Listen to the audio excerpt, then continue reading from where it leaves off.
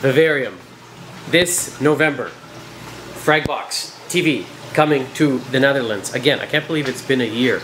I need recommendations. Comment below, email us, help us. Where should we go? What should we record? What should we see? Stores, really cool tanks. Maybe you're watching this. We also want to go to Belgium. Even anything kind of around there, Western sort of Germany, you know, everything in Europe is quite close. So we will have a rental car, we will come to you, or we will go to the places you recommend, your LFS, something cool and unusual. We'd love to see it, even if we just meet up and have some beers and have a good time. Belgium, Netherlands, this November. Need your recommendations, comment below. I'm gonna read them and I'm gonna take you up on your offer. If you say, March, come, you know, I have the craziest Pico Reef Casa tank, or I have a 5,000 liter whatever, I'm gonna come and check it out. So that is the main point of today's video. The second point of today's video is we need coral. We need a good amount. We are starting to run low, but I don't want to make an order just yet. So usually I like to let this tank get more or less completely empty and then fill it up. I don't know why, I just like that feeling. It also gives us a chance to clean. That's what we're doing over here in our WYSIWYG tank. If you've noticed on the site, there's not that much WYSIWYG right now. I'm contemplating actually taking this down, not taking down, converting it into an acro-dominated SPS sort of frag grow. Why? Because we get really good color in here. I mean, crazy color. And I think it's because this section, the flow is super intense. I can really crank this Radeon Gen 5 Pro up really strong. And the way we run the racks, they're quite high to the surface. Lots of flow, lots of light. All the acro I stick there, they just end up looking so healthy and so perfect. Oh my God, look at this snail. This guy's got pretty cool hairstyle going on right now. Buddy, clean your back. So I'm thinking about doing that and maybe moving the WYSIWYG to somewhere else in the store. Right now, this is our acro sort of frag section that we offer. It's a little bit light. We don't have too much in stock right now, but I don't get the same color in this tank. Like, not nearly as good as that one over there. And I've done a lot. I played with the lights. It's hard to get flow in something this big. It's about 140 gallons. In here, it's quite easy. And we don't really have that much acro in the store, so I feel like it's just asking for me to do it. We'll see. So what am I saying over here about the corals? I don't want to do an order because I also want to go before the end of the year. Hopefully, if not this year, then early next year to Indonesia. I'm dying to go back to Bali. I want to go underwater. I want to take you guys with me. I want to get a proper underwater camera, and I want to do dive videos. If you guys have ever seen some of the Jake Adams ones where he would, you know, first go under and then he would voice over after. I want to kind of get into that. I want to take you below the depth. So I do all the traveling around the world and I give you all my commentary on stores like this one, or sometimes we do manufacturing. You know, we have visited quite a few in the past year. We did Tuns over in Germany. Check that out. We did theirs. Love these guys, 5-year warranty. I want to go visit Julian Sprung. This is high on my list. Where else have we been? Siche, also want to visit them. Very high on my list. Just an excuse to go to Italy. We went to Eheim, probably one of the most impressive factories I've ever been to. Even forget, not even to do with reefing and saltwater tanks, just crazy impressive. We went over to Nios. We checked them out in Germany. Who else have we seen? Oh, Aquaforest. We've been to their place in Poland. Where else? Reefroids, that's on my list too. Canadian company, made here in Canada. I would love to visit Ecotech if you guys are watching and would let us come check out how you guys do things. Neptune. So we do a lot of that, a lot of stores. We even visit people's houses and we do sort of the industry, the backside, you know, how manufacturing is done. I want to do more underwater. And I really want to get out there again. I want to do Australia. I'm talking about all my travel plans. Okay, I'm getting to the point of this. The point is, I don't want to order now. I really want this to get empty before I go so that I can just bring back, you know, boatloads of the most amazing coral. But I'm sort of at this in-between stage. We were about 50%, 40% full.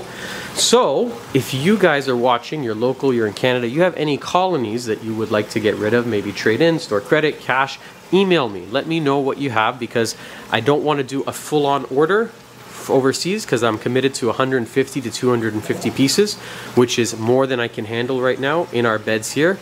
but I don't like it looking so empty. So I want to promote sustainability, and I want to buy corals back from you guys. You help me, I'll help you. Scratch my back, we'll make some frags. You know what I'm talking about? Some of the corals in this tank actually came from customers here locally, like this bird's nest.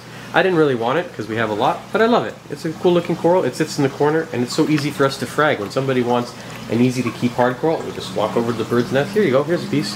Here's our birds of paradise. Here's our Ceria, I always pronounce it wrong, Ceriatorpa, Ceriatopora, I don't know how to say it. Same idea with this one. This red digi came to us from a local guy in a big old bucket, and it's just a great piece to have and really easy to snap frags off of for hobbyists looking for really easy hard coral. So if you have, let us know. If you're in Belgium or Netherlands, again, let us know. And I guess that's it. I think that was the point of today's video. Maybe I'll leave you with one more thing. I want to show you a prototype I'm working on in the basement. This is our Reef Casa Ghost tank. My opinion, the most underrated tank in the whole lineup, just because it's so different. You know, we don't see a lot of white aquariums.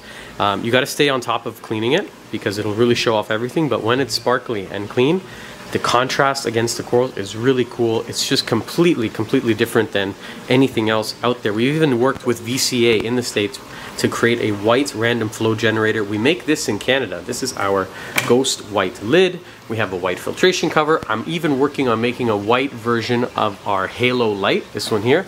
And this is one that you haven't seen yet. This is a hanging kit version. I'm just at the end of prototyping. There's been very little demand in this. I think it's cool.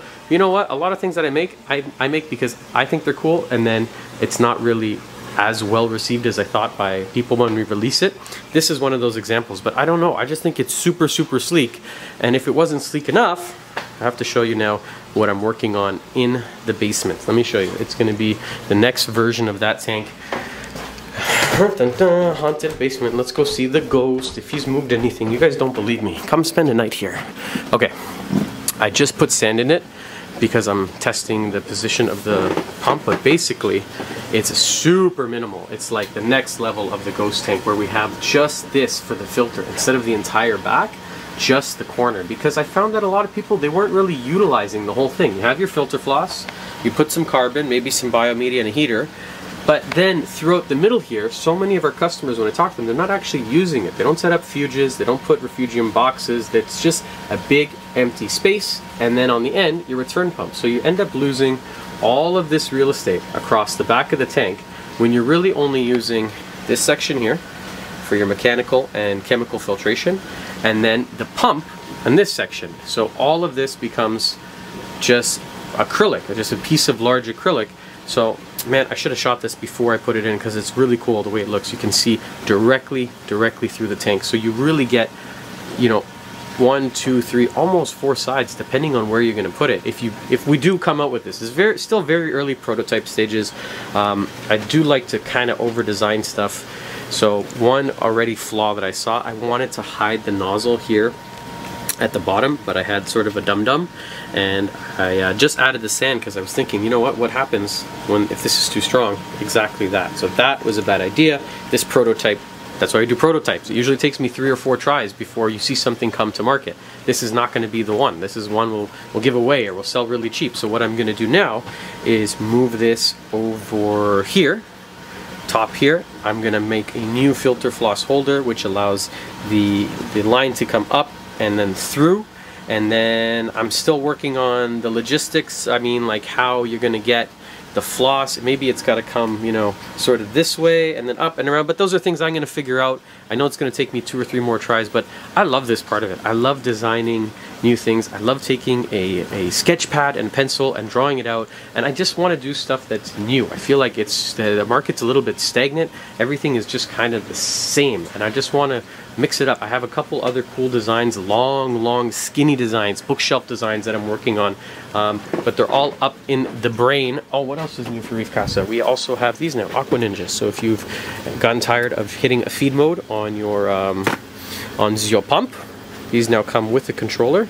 It's like a little upgraded pump, DC controllable, very energy efficient, very quiet, 3-year warranty, and yeah, I'm always working on something new. So I hope you guys give me some good suggestions, and I hope you also send me some corals you guys want to trade in or get rid of. And that's it. I will leave you, and we'll see you back here on the next episode of Fragbox TV. Bye for now.